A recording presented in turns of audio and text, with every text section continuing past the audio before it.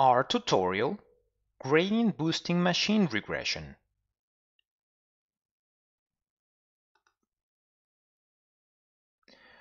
Algorithm learning consists of algorithm training within training data subset for optimal parameters estimation and algorithm testing within testing data subset using previously optimized parameters. This corresponds to a supervised regression machine learning tasks. This topic is part of Machine Trading Analysis with our course. Feel free to take a look at course curriculum by clicking link at description box below. This tutorial has an educational and informational purpose and doesn't constitute any type of trading or investment advice. Please read full tutorial disclaimer at the end of this video.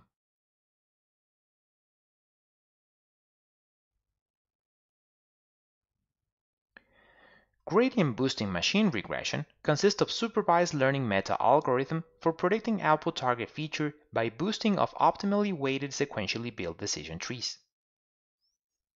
Boosting is used for simultaneously lowering squared bias error and variance error sources of sequentially built decision trees.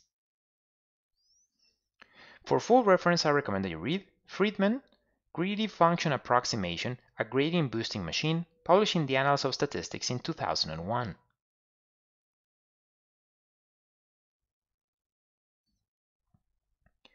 Classification and regression trees algorithm consists of greedy top-down approach for finding optimal recursive binary node splits by locally minimizing variance at terminal nodes measured through sum of square errors function at each stage. As a formula, we have the minimization of sum of square errors equals to the sum from the first to the last of the difference between output target feature data minus terminal node output target feature mean, and that result to the power of 2. Terminal node output target feature mean in turn is equal to 1 divided by m. M is the number of observations in terminal node multiplied by the sum from the first to the last of the output target feature data.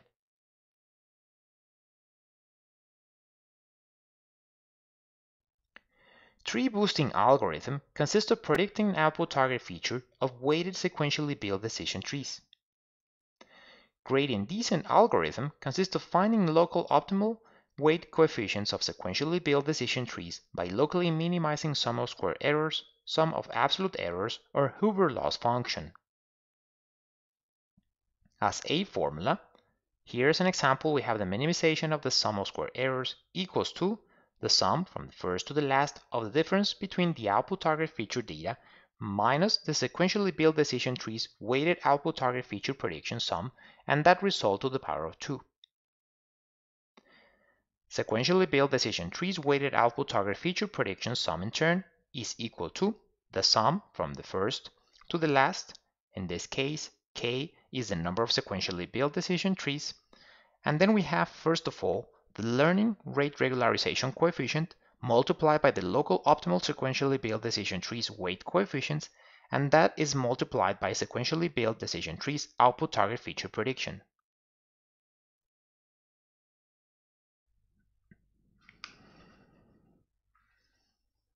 Great.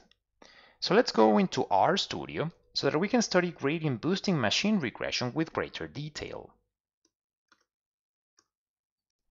Excellent. So here we are within RStudio. The first step within the tutorial is to load its packages. This is done with the library function and within it the package name. So for this tutorial, we'll be using QuantMod and GBM. So we select these two code lines, we click Run or Ctrl-Enter on the keyboard, which is equivalent. The next step is to create data for the gradient boosting machine regression. This is done through data reading. So we create this variable named data, which is equal to read.csv, and within it we have the name of the data file, gradient boosting machine regression data as a plain text file with .csv or comma separated values stored within the working directory, comma header equals to true. So we select that code line there, click Run or Ctrl-Enter on the keyboard, which is equivalent, and that creates the data object within the global environment as a data frame. So we click on the spreadsheet kind of icon and it opens the data for us. Within it we have two columns of data, dates and SPY adjusted. SPY corresponds to the ETF investment vehicle which intends to replicate the Standard & Poor's 500 index, and adjusted because this includes adjusted close prices which were adjusted for dividends and splits. And notice we have data with the daily frequency from the beginning of 2007 all the way to the end of 2015, therefore 9 years of data. So back into the code file, the next step is we are going to create an extensible time series which we're going to name SPY. So as we can see here, SPY equals to that XTS or extensible time series, and we're going to select from the previously created data the second column, the one with the adjusted close prices which were adjusted for dividends and splits, order by equals as date with capital D, data the first column, the one with the dates.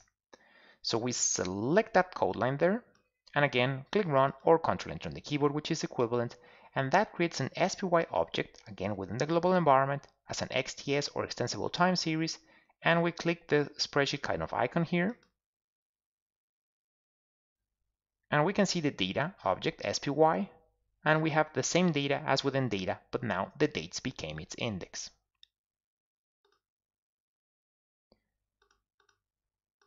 So now that we read our data, we're going to continue to create target and predictor features. So first of all, we have the target feature, which is RSPY. R because we're going to calculate its daily arithmetic rate of return. So we'll be using daily return function with capital R for SPY.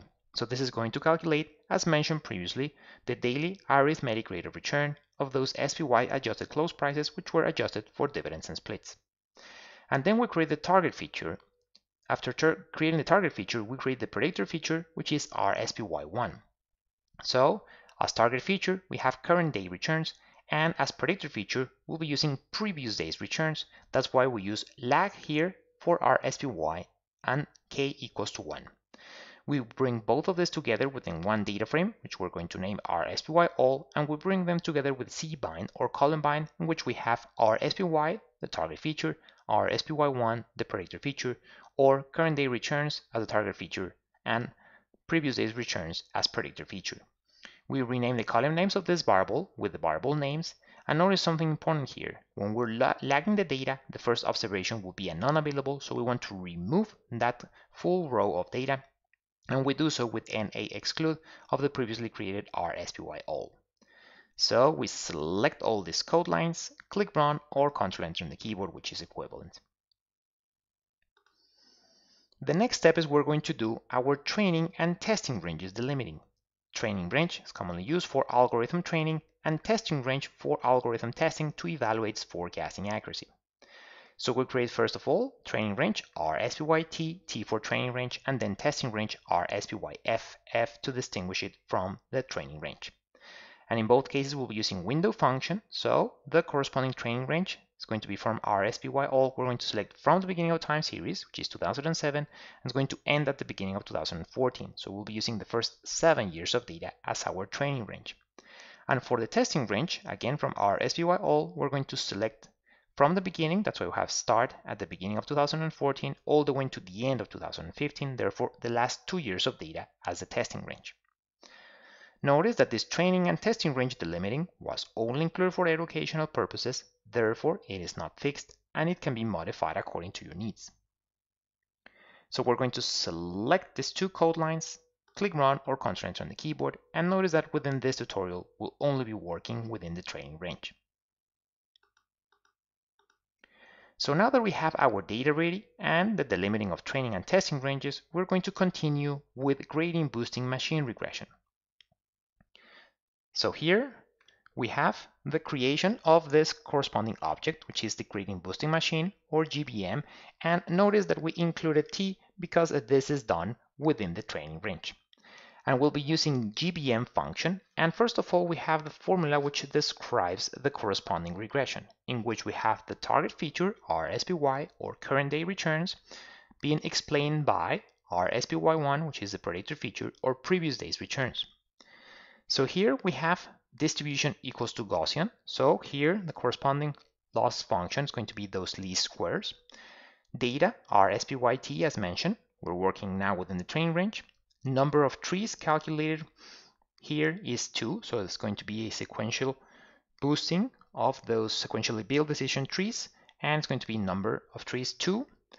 Then we have shrinkage equals to 0.1. That's the corresponding learning rate regularization coefficient.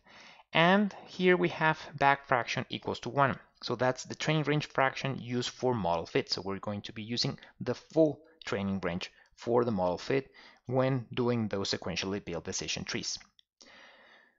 Very important observation regarding these parameters is that they were only included again for educational purposes as an example. Therefore, they are not fixed and can be modified according to your needs.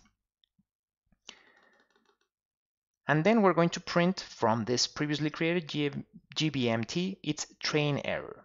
So we're going to select these two code lines here, and then we're going to click run or Ctrl-Enter on the keyboard, which is equivalent. And notice here that it printed the corresponding training error. So as we can see here, we have with just one tree and then with the second sequentially built decision tree. So here is when it built the first tree and then the sequentially built second tree. And as we can see that as the number of sequentially built decision trees increased, the corresponding train error in this specific example decreased. Excellent. So now that we finished studying gradient boosting machine regression, let's go back into the slides.